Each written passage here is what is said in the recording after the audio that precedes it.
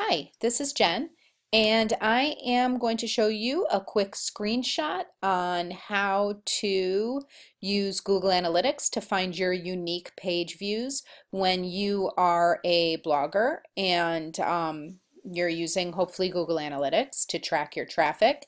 You will need to know what your unique page views are in order to approach sponsors and various advertising groups as well. So it's not as easy as you would hope, but so many different people use Google Analytics. Obviously, it's not just built for bloggers, so they don't make the answer right there where you would find it. So this is the screen that you will see when you first log in to Google Analytics, and this is just my kind of my test page, so it's not really, it doesn't get a lot of traffic. It's not one of those really big high traffic sites, but it will still show you the information that you need to find.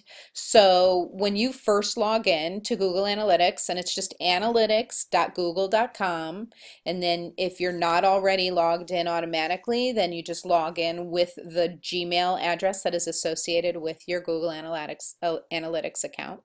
And then this is the page you'll be to, which is the home page where you want to go. And this shows you just very details. And as you can see, this site has a very high bounce rate, but like I said, it's a site that's not kept up anymore.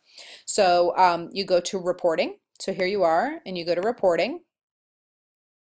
And you will find tons of information in here, and I would love to spend some time and show you how to do this, but this specific report or this specific screencast is just to help you find your different views, your page views, your unique page views. So what you want to do is you want to go to behavior, and you want to go to overview. And from behavior overview, you will go down here and you will see your unique page views. Now, just to be clear, so you understand the difference between unique page views and page views, unique page views are how many people are actually coming to your site and viewing pages. One person can look at multiple pages, which is why your unique page views will always be lower.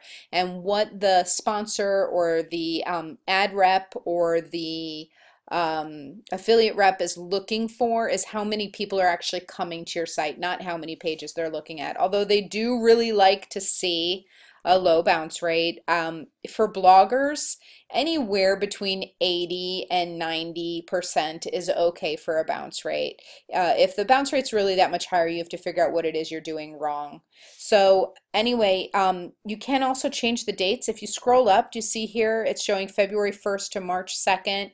You can go right in here, and right from the get-go it's saying, hey, what's the first date? And I'll say February 1st, and it's saying what's the last date, and say I'm just going to do the month of February. I click apply, and now here's my updated. So my page views were 1181, and my unique page views were 1101.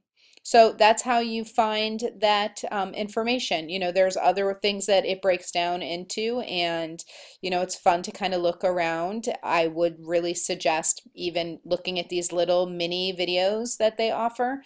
They will help you understand what you're looking at. So that's how it is. That is your unique page views, and feel free to ask me any other questions.